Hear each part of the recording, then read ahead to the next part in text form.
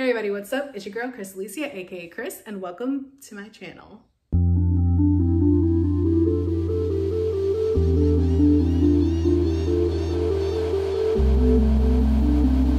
So, if you're anything like me, you are an intense homebody who has to literally force themselves to get up off the couch and go outside and get some sun and any vitamin boost the sun gives you to get you going through the day. So what I wanted to do was to motivate myself to go outside for 21 days, hopefully form a habit of just reading outside and using some space in my day to kind of clear my head, focus on nothing else except myself, the book I'm reading, and just being with nature. So let's just hop into me recounting my daily experience for the next 21 days. Hey everybody, welcome to day one of reading outside. So I actually just went for a 2.5-minute walk.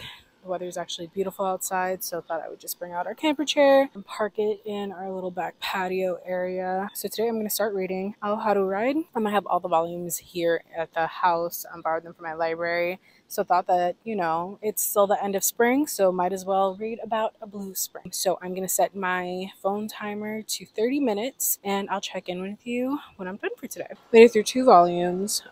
So this is volume 1 and volume 2.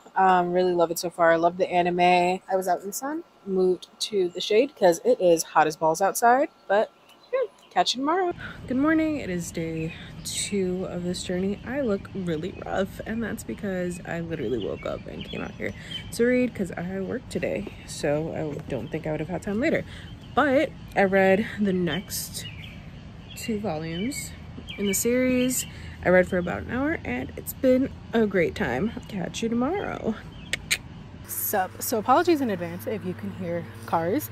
I'm obviously outside. I read this morning for about an hour but forgot to record anything, so this is just my daily check-in. I read the next 2 volumes of Haru Ride.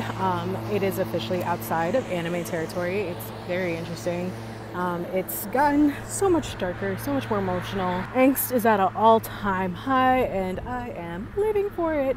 But to prove that I actually read outside, I am here at my bus stop, which I usually read at. I read on the bus.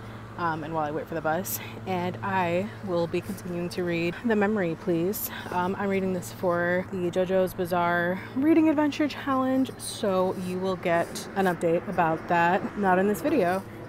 But here's me outside. Hi, hello. I got sunburned 2 days ago, so still kind of hiding from the sun, so the fact that it's a little overcast actually works out for me. But I'll check in with you tomorrow. Okay, I look rough right now. I don't really care. So I've only been doing this for like 4 days. And this is already my favorite part of the day. Like waking up, rolling out of bed, picking up a book, and just reading outside. Like, I get what people mean about like being outside in natural air just like boosts the mental and the happiness and everything. Like, I get it. I get it. Science is onto something. This morning I read 3 volumes, so I was feeling frisky, you know? All very good. Some parts I truly hate and wish was not even mentioned, but for the most part really, really love it.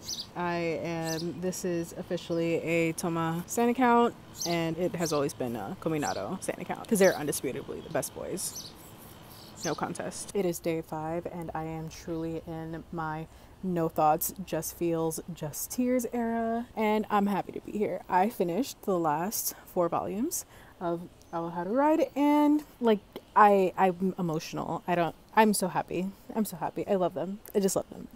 I can give a better review when my brain is working again. I adore them. Like, it is cold as fuck outside, but my heart is warm. Love them. Hi, this is Crystal from the future. And by future, I mean like literally 4 days in the future, because I forgot to give my final thoughts on Haru Ride. I just said, I finished, haha, on to tomorrow. I'm doing like a full manga Monday of Haru Ride to give you like more background, like an overview and a full-on review, but just so you have my thoughts. I loved it. I thought it was a really interesting story about like grief and people changing and accepting that people change, allowing people the space to do that in a healthy way. It's overall just like a nice high school little drama romance antsy thing. There were some parts I didn't like. I mentioned it before. Actually, I don't know if I mentioned. I don't like age gap anything. And one of the characters, Shuko, had like a crush on the teacher and was behaving actually really inappropriately, and eventually like realized she was being inappropriate, but he also kind of led her on, which made me really uncomfortable. So for that reason, I will never like his character, even though he's supposed to be like this really nice guy. I don't like it. But that aside, I really like the story. I really like the development between Futaba and Ko. Like, Ko was going through a lot of stuff, like dealing with his mom's death, and trying to support like a friend who was dealing with her dad's death and like kind of being disowned by her family, but also realizing like it's okay to grieve, like you need to let yourself grieve. And I think he realized he never really let himself grieve after his mom died, so he was clinging on to this person that was going through the same thing as him as a means to kind of still hold on to not having to grieve, really. So I think his storyline was super duper interesting. I like a good slow burn. I don't like immediate like we're together. There were some parts that I'm like, ugh, this is getting a little convoluted. This is being extra for no reason. I mean, a lot of times that's how shoujo manga goes. Communication got better throughout it. It was cute. I don't know if any of this is coherent. I really did like it. Like, I don't want it to seem like I didn't enjoy it. I really, really did enjoy the manga overall. I really enjoyed the show. Like, I think the art was still beautiful. If you watch an anime, like anytime they went into the past, they had like this watercolor filter on it, and they kind of kept pieces of that in the manga, but mainly like when Ko and Futaba were actually like reconnecting and stuff. None of this is coherent, but that's fine. It's fine. Liked it. We'll give that like 4.5 out of 5, 4.75 out of 5, 4.5 out of 5. That's gonna change. We'll see. Watch my full review to actually see what I rate this. Good morning.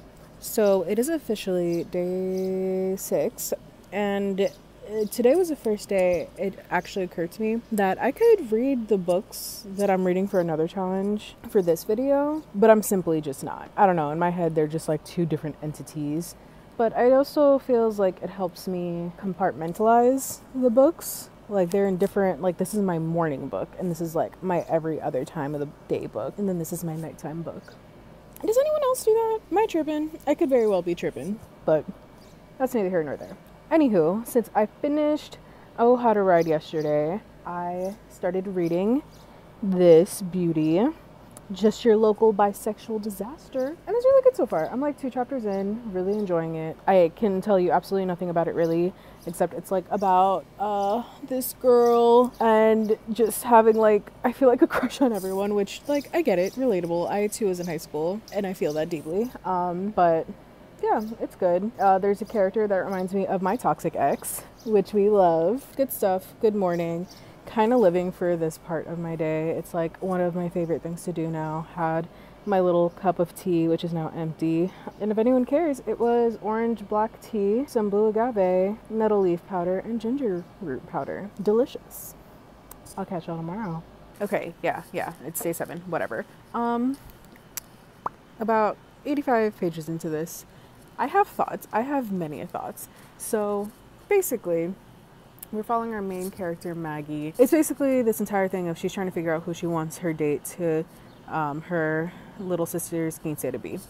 And it's between 3 people, most of which I don't like. One is her ex-boyfriend, who is hella toxic, and I peeped from like chapter 2. And apparently he continues to be toxic. Or there's more backstory to that. Not feeling him, don't want it to be that. The other one is her best friend. So I've never said this before, or I've talked to somebody about whatever.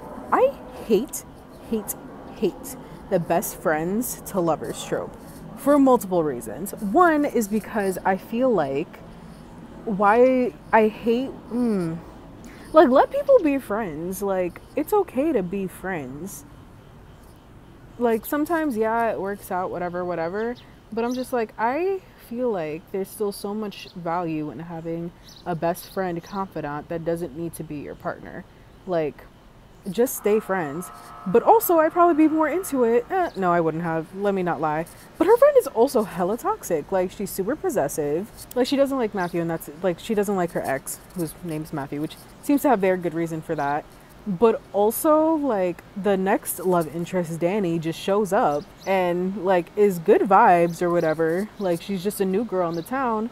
And as soon as our main character, Maggie, even looks at Danny, Amanda's like, oh, I'm here. Like, don't forget about me. And I'm just like, relax.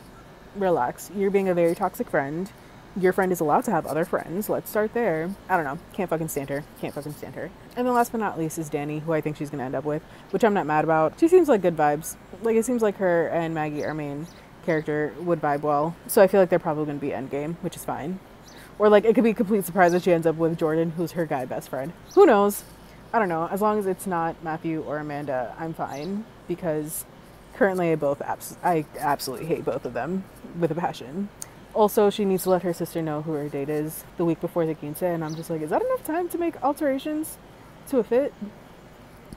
But who am I to ask? I never had one. Whatever. Catch you tomorrow. Good morning. It is day 7. Day 8? It's day 8. Wow. Time's not real. It's fine. Still reading this bad boy. I don't know if I explained this, but I am reading books specifically during this time that I'm only reading during this time, which is kind of silly considering I'm also trying to read like a lot of other books. But it's okay. Don't compartmentalization, doing it for the brain. Yeah, about a third of the way through this book. She's going to pick Danny. I need her to acknowledge that Danny is throwing hints that she's into her. 1. Amanda has confirmed she's straight. That's 2. And is also in a relationship. Very toxic one. So whatever. Matthew is also in a relationship. Also very toxic. Like, it's a no-brainer. I don't know why we're entertaining this, but you know, it is a regular teen thing where, oh, I don't know if they like me. I don't know. I shouldn't force a relationship. They don't want a relationship. I can't do it. Bro, neither do the other two. Or maybe not neither do the other two, but the other two are already in relationships. What are we talking about? I'm bitching right now, but I actually do still enjoy this. Like, when I want, like, YA, just for, just a good time YA, not something that I'm going to be like, oh, my heart. This is what I want.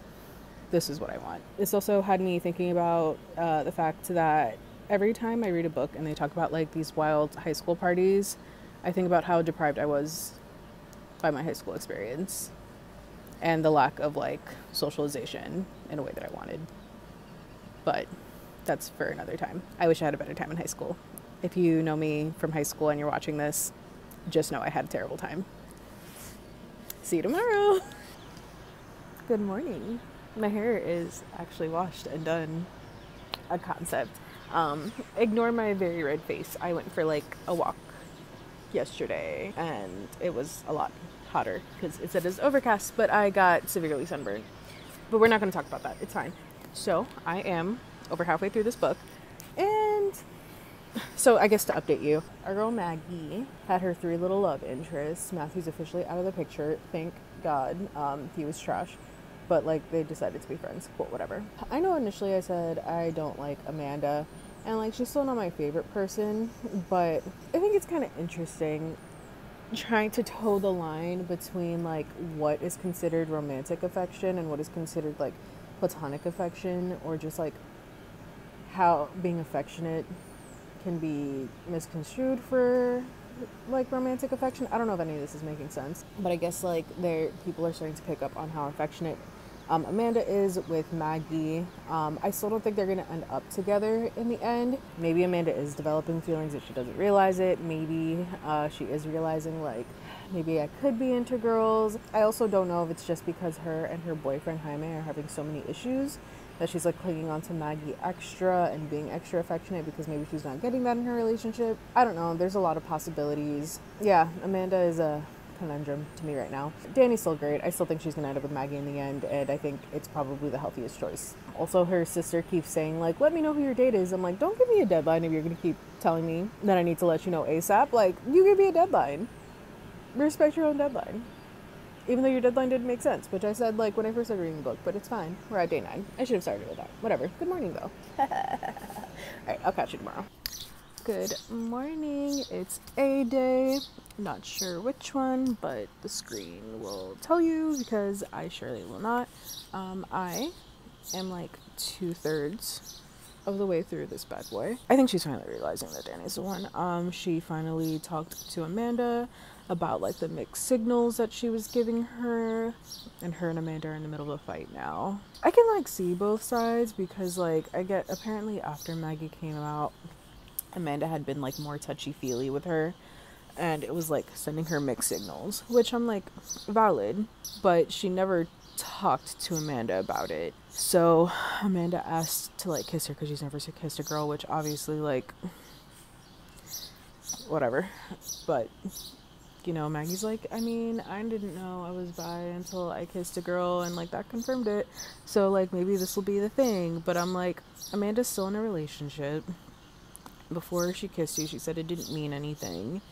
And then you kissed, which you consented to. And then later on, she sees Amanda with Jaime, which again, Maggie knew she was still in a relationship with.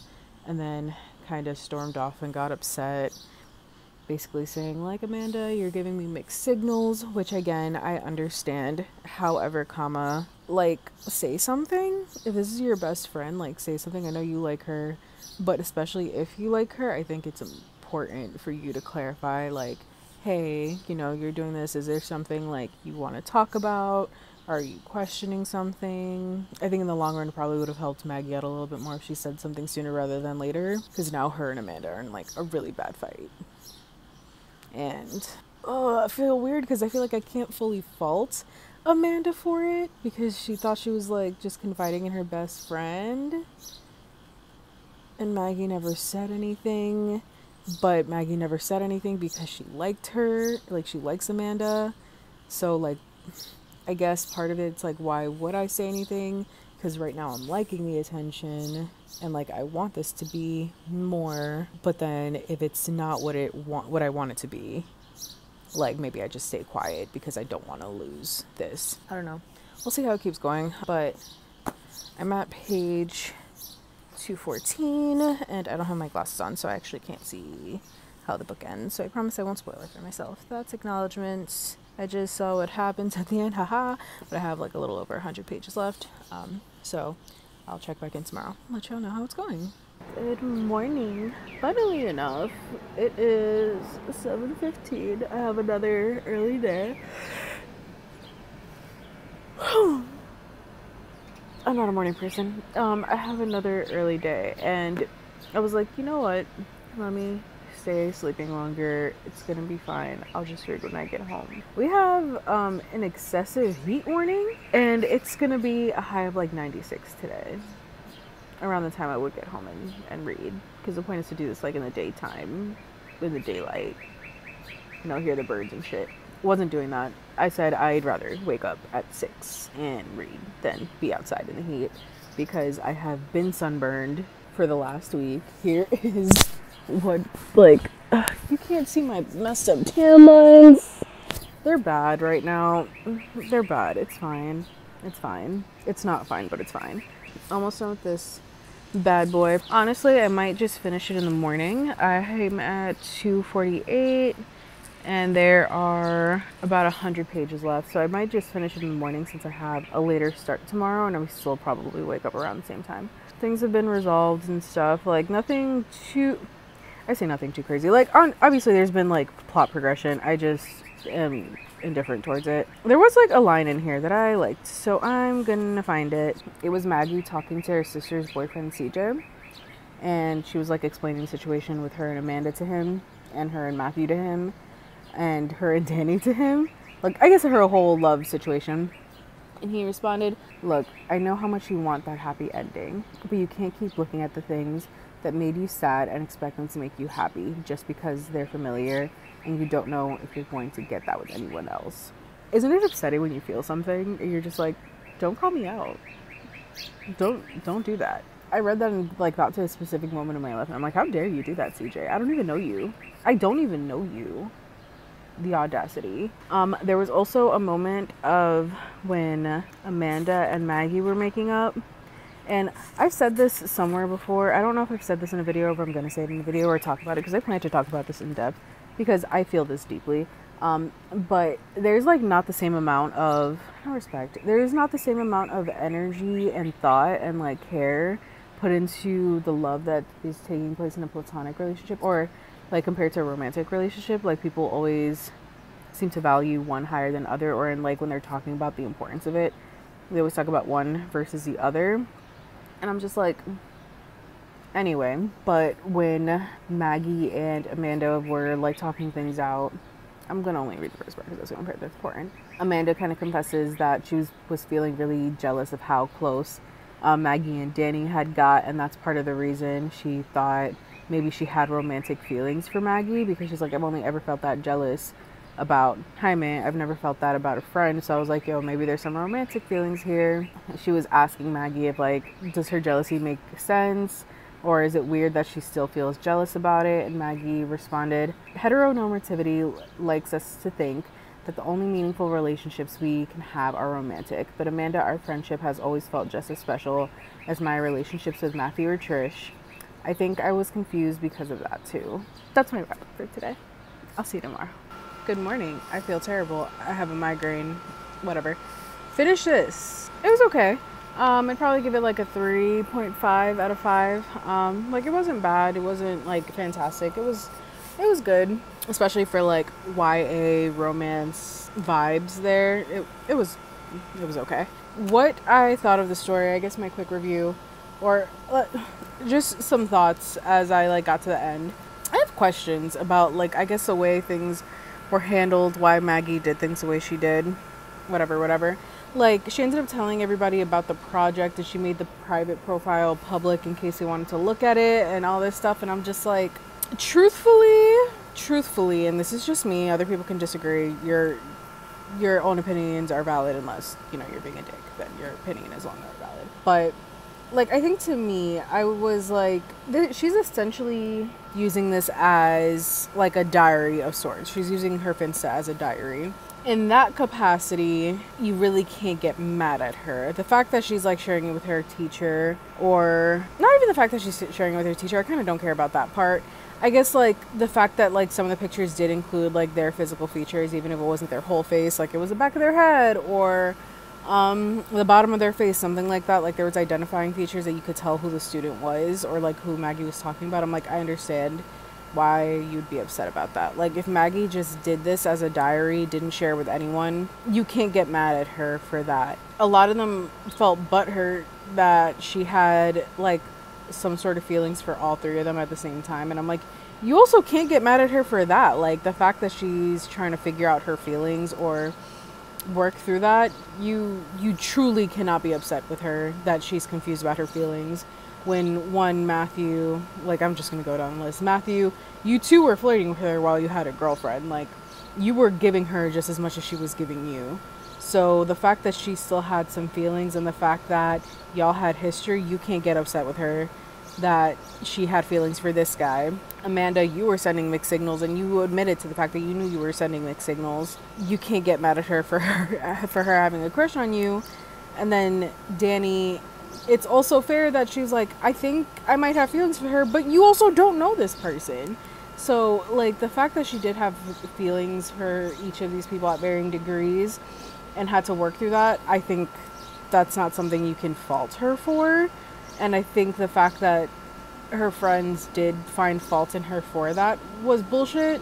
But again, I understand you being mad about, like, you took pictures, you ended up having this on the internet, and if the pictures weren't there that you can connect them to what you were talking about, you would have no reason to be mad at that if she was using this as a diary. You know? Anywho, whatever. You can disagree with me. I personally don't care if you disagree with me. You can do whatever you want. Do whatever you want. But yeah, overall, I enjoyed the book. It ended exactly how I thought it was going to end, which I think is common for, like, if you're looking for a YA romance, it's going to end with a romance.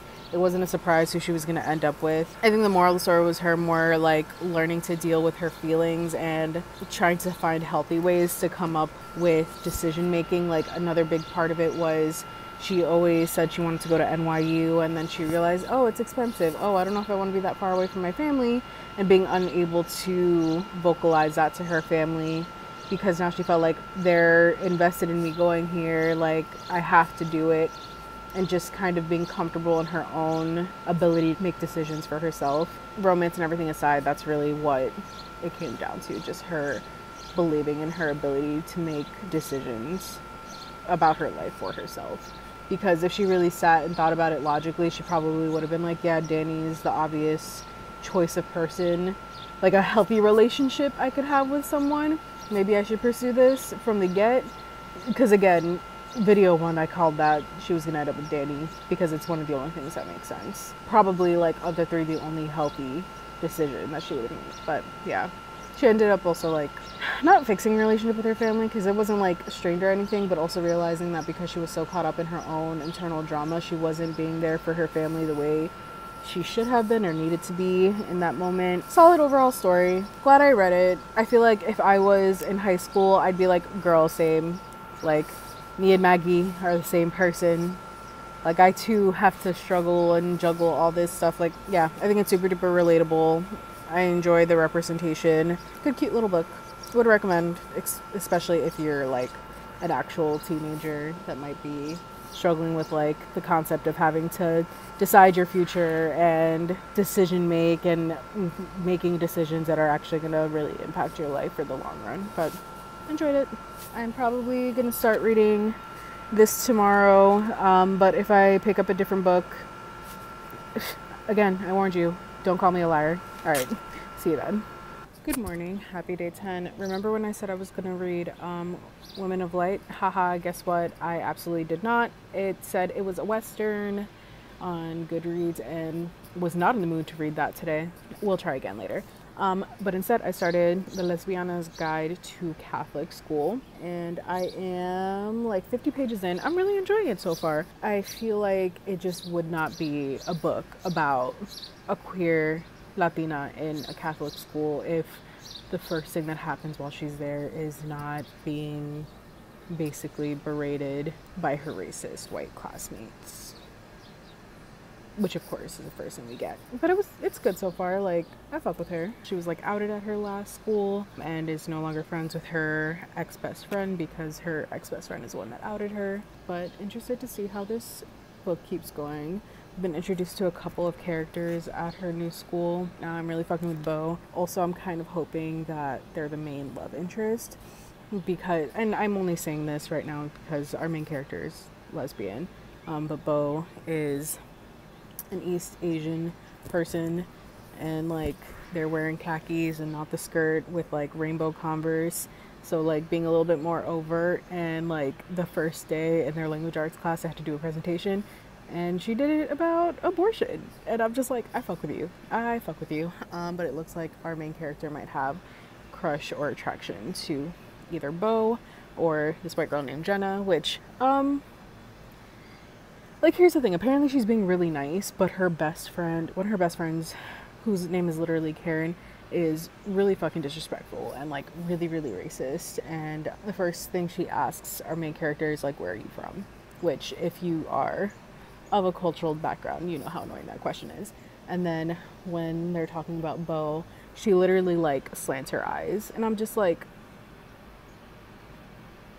no matter how nice you are, Jenna, if this is your best friend, I don't fuck with you. Like, your friends are really a reflection of you, and if this is who you're hanging around, I don't want to be with you. So hopefully she deads Jenna soon, because I don't care about her. We'll see how this keeps going. Oh, also, this is a bit of a side tangent. I'm really over identifying a little too closely to these eldest daughters with these moms that are just like, your personality is having to be perfect and then take care of your siblings. It's a little too close to home. But yeah, we're liking it so far. I'll see you tomorrow. Good morning. It is day 14 and we are 100 pages into this. This might be one of my favorite books this year. Bold assumption? We'll see. I was literally almost on the verge of tears a couple seconds ago, and I was like, nah, no crying for the camera. But it's really good. There was some more racist shit that happened. Like, fuck those people. We don't talk about them. They don't get screen time. But there was just this really like sweet and vulnerable moment that happened between Yami and her brother, and the emotions. There's probably going to be some fake dating happening, which typically I don't care for, but I'm interested to see how this goes. I'm trying to not spoil it. I probably will by next time. Oh well. But something else that I'm really liking about like the 50 or so pages I read right now is the relationship that Yami has with her dad. I didn't mention this last time, I don't know if I did, but her dad was stopped by the police and deported back to Mexico. So he hasn't been living there for like 8 years, but they basically are maintaining this relationship through a screen. It's gonna sound bad, but her dad is like the only person in her family that like outwardly expresses like positivity and affirmations her way. Her mom is very, very traditional Catholic Latina, where it's like she's giving off like, my only job in this world is to make sure that my son is taken care of and prospers so he can take care of me in the future. And I have this daughter, and her only purpose in life is to make sure that my son is taken care of and that he's set up to prosper in the future. And it's hard for me to, I guess, see both of those sides. Like, I think I was raised a lot more Americanized, so I didn't really have that like really strict Catholic Latina upbringing, but I think there was a lot of the non-emotional, like, even though I wasn't raised in a similar manner to how Yami and her brother are, there's still some things that I'll read and it triggers memories, if that makes sense. But then seeing her relationship with her dad, it makes me want for something like that. Or it's weird to see that that is a reality between parent and child. Is that a weird thing to say? Take from that what you will, but I feel like the relationship, the glimpses that we're getting between Yami and her dad are like really positive portrayals that we don't often see in like books or even like in TV shows and stuff, of just like a Latino dad and his daughter like having an emotional connection and being able to communicate and just like talk and shoot the shit and like be playful but still have like serious conversations about things. Like, we still don't really see that, and I feel like, I don't know if that's not something we see because it's not relatable, but I also think it's important because it normalizes that's how parent-child relationships in Latin households should be, if that makes sense. I'm rambling. The last note I will make is, holy fuck, are all these adults homophobic, and I will die on the hill that you should not be a parent if you're not willing to accept your children as they are. And I mean that in all capacities. So if you are a parent watching this and you're homophobic and you would disown your child for being gay or trans or bi or anything like that, or being in an interracial relationship, go fuck yourself. You shouldn't be a parent. You shouldn't. Good morning, day 15. About halfway through this. I'm keeping this short. I like it. A lot of stuff is happening. Like, I think it's getting to the point where Yami is like trying too hard to be like, come off as straight, that it's making her more like, she's overthinking. She's doing too much. She's about to ruin and self-sabotage so much, which is super unfortunate. But I'm kind of living for the drama. Yeah, I'm keeping it short. I'll check in with you tomorrow. Hello, I just finished this. I don't think I have words. I don't think I can put into words how this is just the perfect thing that like I needed right now, and how great it actually was. Not sure if I'm just emotional because of hormones or like what, but the way that this book fucked me up, like throughout, like what an emotional roller coaster. I'm gonna start with saying 5 out of 5, 100% a 5 out of 5. We'll probably be buying this in the next couple weeks, just to have forever and ever, because this is definitely something that I want and has caused so much self-reflection in just a way I didn't anticipate. And I think it just caused so much reflection for so many different reasons. Like, it's bringing me back to high school and her talking about her high school experience. And there's this part at the end where they have like an anti-prom because she finally comes out. Her and Bo got together at like the icons they are and should be. But I don't know if I mentioned this, Bo is Chinese, but was adopted by 2 white parents. Yami is Mexican. And they go to a very white school. And there's literally like this line that There's at least 100 people here. I wouldn't be surprised if every single person of color who goes to Slayton is in Bo's house right now. All 23 of us. And I don't know if you did not go to like predominantly white school in some capacity as like a person of color or as someone of like a cultural background or like I don't know if you understand what it is to be in that space. Like I recognize I am light skinned. I get that. That does not stop the racism. Like, holy hell. The shit that people would say to me in high school as people that were my friends was wild. And I think it's probably gotten better with time. But now, like, this girl is in a Catholic institution, which I'm not religious, so I'm not going to talk about religious people. But day 2, they're already saying some reckless shit to her. And I'm like, it's only going down from here, and I know it is.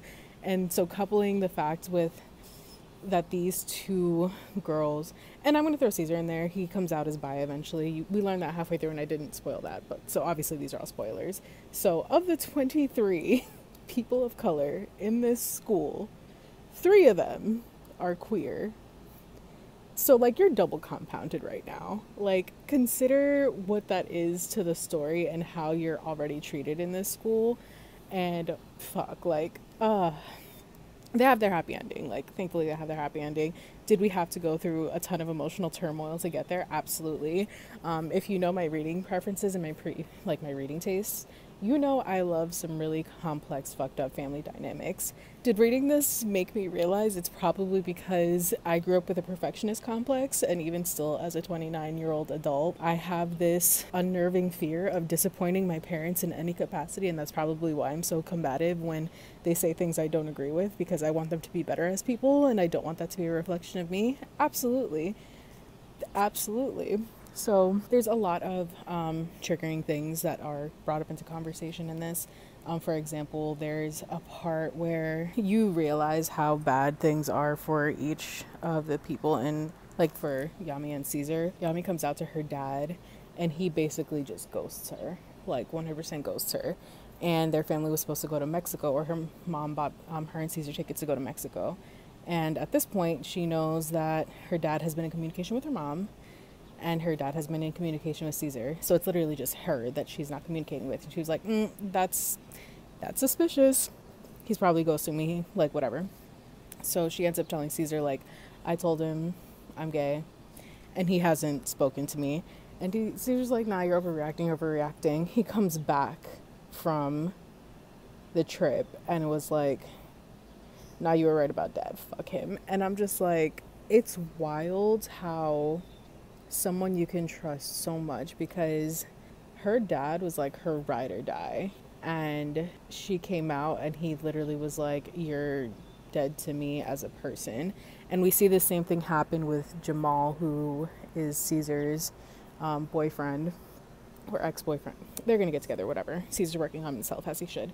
We see the same thing happen with Jamal, where he tells his parents that he's gay and they kick him out. So he ends up having to stay with Yami's family because his mom's like, oh, I'm not going to leave you out on the streets. This is also when Yami and Jamal are fake dating. So she doesn't know why he got kicked out. After he leaves, she makes a comment that he was like, oh, he seems like a little, you know, homophobic comments be homophobic. But anywho, so there's like a lot of different things happening. So as that's happening, Yami already has it in her head, like, if I come out to my parents, they're so religious, they'll probably kick me out. So that happening with Jamal makes that reality so much more real for her, that she goes into panic survival mode. And then after her dad finding out and him not talking to her, it almost just strengthens that. And so when Caesar goes to Mexico and talks to her dad, and he's like, I'm not going to tell her mom because I don't want her to be kicked out. It's just kind of like reinforcing all these fears in her head, especially because her and her mom don't have the healthiest relationship as it is. I see myself a lot in Yami. And like it sucks to see it. So like I mentioned, like Caesar is going through like some dark shit, some depressive shit. They have to do confessions at school, and he basically tells the priest like, bro, I'm bi. And the priest tells him to break up with his boyfriend as like repentance or whatever. Again, I'm not religious. I'm not going to shit on religion. I will not let shitty people represent a religion. I won't. But religion is not for me for multiple reasons. Anywho, basically that happens. Caesar goes into like a depressive episode that like no one picks up on because Yami's over here with like 2 jobs trying to save money so that if she does come out to her mom, or when her mom finds out, she can move out and not be like left on the streets if it comes down to that. So she's in her own panic stress mode. So Caesar's kind of on his own and he contemplates taking his own life. So he reaches out to Jamal and everything kind of gets exposed from there. His mom finds out about him and Jamal because she went through his phone, and Yami ends up coming out as well. And like, so it's all this stuff, and everything that Yami had done to that point was to protect Caesar or for Caesar. Regardless of if Caesar had asked her to do anything, she felt that pressure from her parents, from her mom specifically. So like, she had to go to this school because Caesar was getting in trouble and he needed someone looking out for her. Did it end up playing like well into her situation because she didn't want to be at her school anymore because her best friend outed her? Yeah. But it's like all this stuff was happening and compounding. So anytime Caesar got in trouble, it's her fault. So every time Caesar did something, it ended up being her fault. So she wasn't home with Caesar at the time. He told Jamal he was contemplating taking his life and had to go to the hospital. So her mom's like, bro, it's your fault. Why aren't you with him? Blah, blah, blah, and all this shit. And I'm just like, the additional stress and pressure that's put onto an eldest daughter specifically, because the pressures that are put on eldest children are just different in nature. Like, I think if you're an eldest son, there's like this perception that like you need to provide for the family. You're like a provider and you're a protector in a sense. But if you are an eldest daughter, you are an additional parent. You are not allowed to be emotional or do anything that's not logical because you need to serve and be for the family. And that's not something that's talked about a lot. I can only speak from my experience, so I know that is big in Latin culture, and that's something that's been ingrained in me since I was young. And I don't know if it's something that my parents really ingrained in me or if it's just something I picked up on at some point and that's just what I internalized. But that's just the reality of it. Like, it's something that doesn't leave you. So even now, like I spoke about before, like this need for perfection and not disappointing others, it's all rooted in that. It's because you are meant to serve and be there when called upon for your family, and specifically your siblings, and specifically any younger male siblings. It has its happy ending, and I think in reading it I got really emotional. I'll just read out this one specific part to you. So this is Yami's mom talking to her. I think Caesar was still institutionalized at this point because he had the 72 hours after being like saying, I want to take my own life. She said, I shouldn't have put that on you, Yamalet. What happened to your brother is not your fault. I know that. I hope you know that. I've been unfairly hard on you and I'm sorry for that.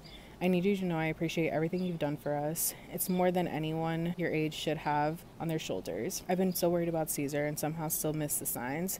And look at your hands, mija. She punched glass throughout.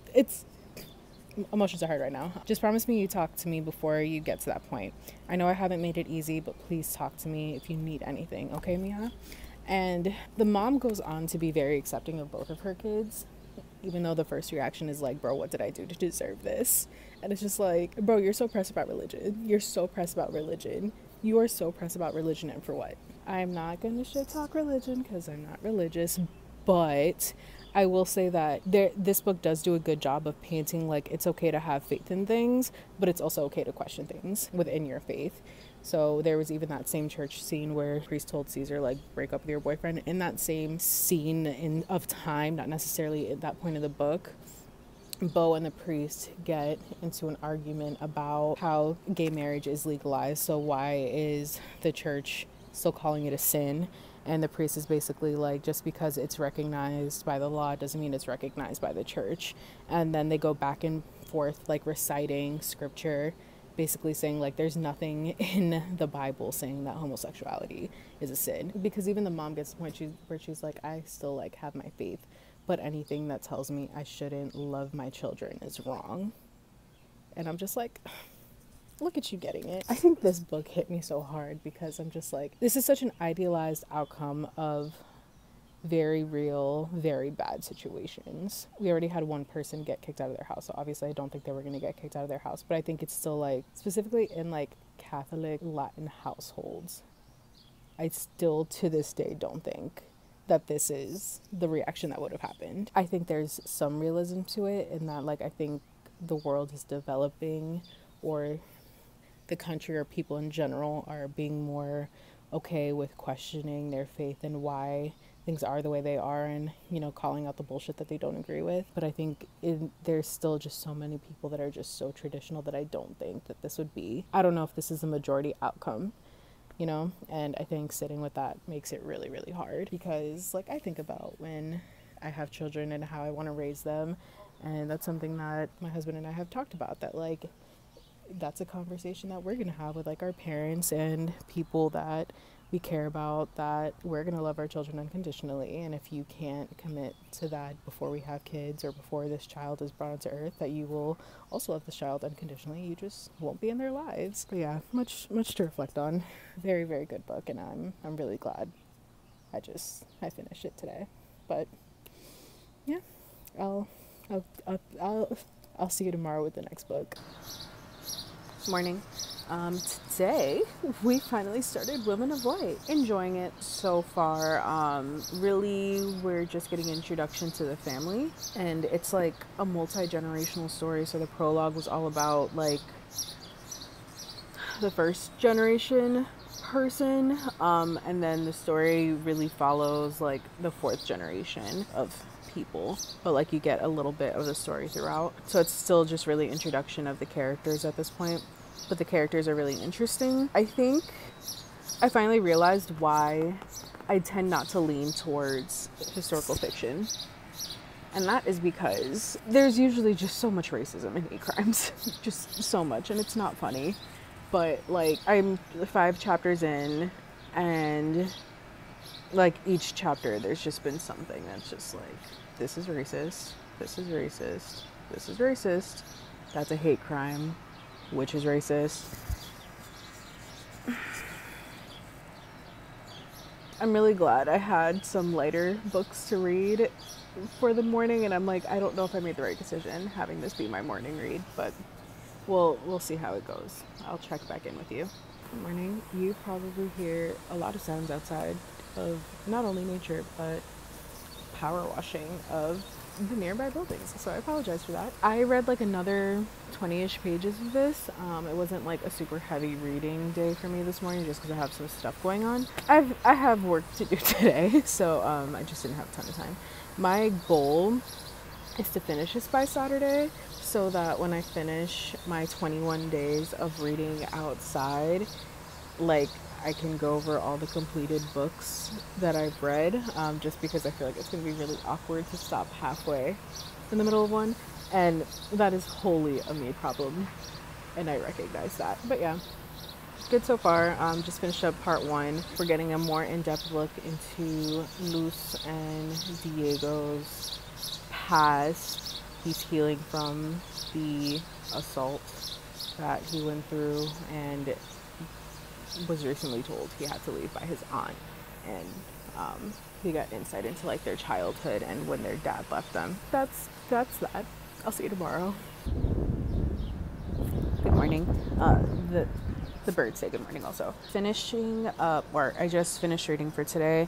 No like real thoughts. It's going okay. Again, it's still like historical fiction, which is not like my favoriteest thing, but it's good. I really like the writing, even if like the story itself isn't something that I would typically gravitate towards. Still pretty interested in the ride. It is like a multi-generational story, so you'll like when the book started, you heard from like the first generation from the Lost Territory, which is like the Sleepy Prophet, and then she found a baby, and then we hear from his perspective a lot. His name is Pedre. We hear a lot from his perspective, and then we hear a lot from the 4th generation, which is Luz, and then her cousin Lucette. Her brother had to move away, but he was also like in the first part a lot. But there was one part that I liked a lot because it's still super duper topical, and it is when Bidre went to Jack Wesley's Wild West show. There was an Indian war battle reenactment, and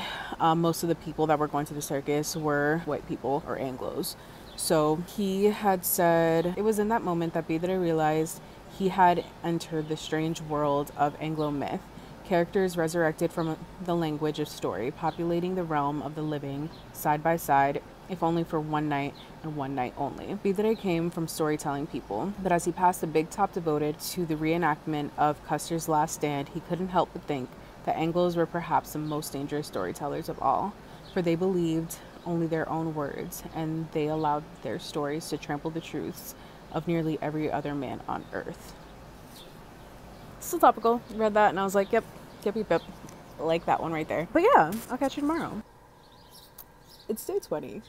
What is time? Where did that go? If you would have told me I actually would have done this for 20 days and like been consistent, I would have been like, seems fake, but proud of me. Halfway through this, it's a hard read. I mentioned this before that like I've come to terms with the fact that usually I don't like historical fiction, and I've never been into Westerns, but like a historical fiction Western book, like it's hard to get through because it's just so violent. And like the first quarter of the book, you have Diego being brutalized by 3 men, and we end up finding out why that happened. Halfway through the book, Luz is now working for this man named David, who is an attorney, and he's like, his whole thing is like being for the people, and he's working on a case for a man that was killed by a police officer. There's mention of like the KKK dressing up as police officers and like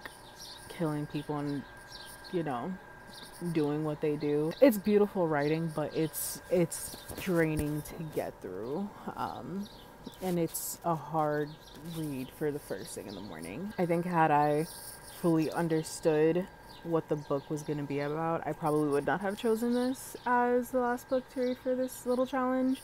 I think this is something I would have much rather kind of read and I would have read and taken my time with, just because it's just a lot on the soul.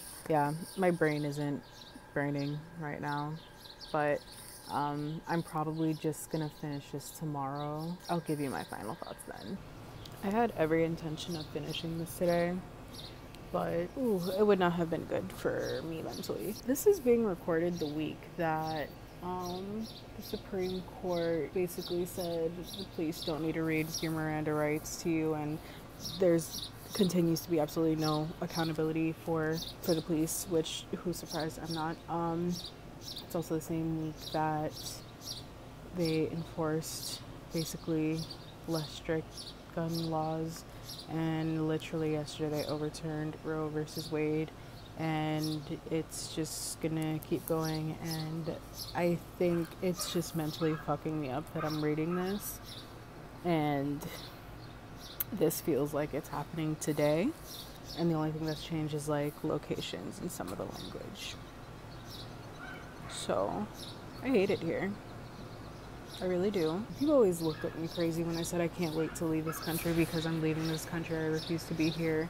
And honestly, I don't care who sees this. I'm very open about it. The US is a fucking joke. It has always only sold a dream, and I don't even want to talk today, actually. Yeah, that's the end. Goodbye. I'll see you tomorrow. So I finished this. I think I would have liked this book a lot more at a different point in my life, if that makes sense. Like I mentioned in the last clip, or the last couple clips, I was reading this, and that is when the Supreme Court was making all these super fucked up decisions, and I guess it was like jarring and heartbreaking, and it was mentally fucking me up to read this while everything was happening, seeing the same things happening in this book, if that makes sense. Like the majority of the timelines or the perspectives we were reading from were like, let me get dates because I never actually look like dates. The majority of them were like from the late 1880s to the early 1930s. So there's like this 50-year time span that we're reading about this, and I realized why I don't particularly pick up historical fiction, specifically historical fiction that takes place in the United States, it's because it reminds me how much hasn't changed. Like, things have become more modern, but the racism is the same. The abuse is still the same. The colonization is still the same. The fucked up government is still the same. The white saviors are still the same. Like, a lot of it is still the same today. I don't like being reminded of that, I guess. Like, I know it's the truth. I know that's where we function, but like I mentioned in another video that I read for escapism and to like get insight on other people's lives. And yeah, like I'm getting insight on these people's lives, and it's another multi-generational story, which in this book I didn't mind as much, but I don't know. It was a good book. Like, I think I ended up giving it like a 3.5 or like a 3.75. Like, it's a good book, and I know it's a good book. I just don't think I was in the best headspace to read it. Like, in the first like 50 pages, you have like the main character's brother being like brutalized by a group of white men, and you find out why that happened later on. And I'm just like, this shit still happens. Like, I'm sure if you actually looked it up, it happened literally today. Or you have botched abortions happening, and you have people that are forced to give birth. You have like these well-established privileged white men who say they're for the people and trying to fight for the people, but they're actually just abusing their space and their privilege to take advantage of, you know, the brown girls that live around them, because they can, and they're not going to face any consequences. And yeah, it was just a little too much for me right now. I think the part that messed me up the most is that like a lot of it wasn't, parts of it were kind of graphic, but other parts weren't necessarily super graphic. But you can just imagine the space, and you can just imagine what was happening, and I guess the things that were left unsaid. And yeah, good book, not a good time in my life to pick it up. So I'll own that. All right, so that was 21 days of reading. In that span of time, I read through 16 books. 13 of them are manga still books. But I read through 16 books, not in this order. These were flipped. Had some really great reading experiences. Really enjoyed Haru Ride and the Lesbiana's Guide to Catholic School. And then I read 2 books that I found were just okay, or maybe just not the best times for me to be reading them. So what did we learn? What did we gain? Let's wrap this bad boy up. I think I said this in a couple clips, but this wasn't necessarily supposed to be like wake up first thing in the morning, gonna read. Like in the first clip I had right outside after like a walk I did. So that was sometime in the afternoon.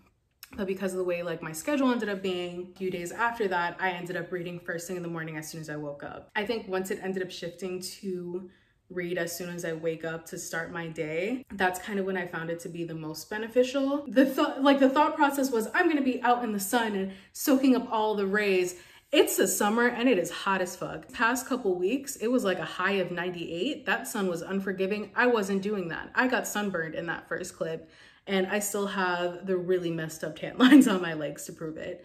So I think shifting from that and making it like part of my morning routine, or the thing that I start my day with, really impacted me mentally in a way that not in a way I didn't expect. Like literally, I'm pretty sure there's research that proves like being outside for an extended part of your day and like being part of nature and being disconnected is really good for your mental health. And like, yeah, whatever. It's true.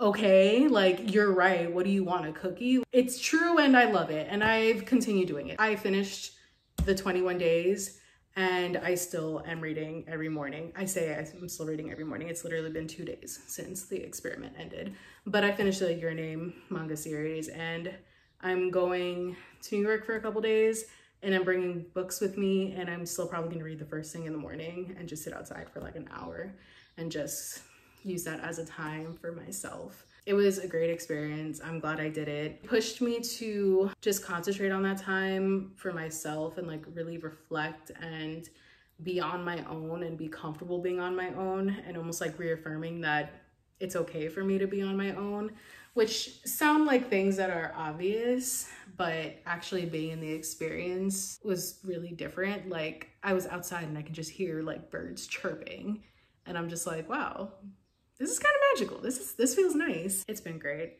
I'm glad I did it.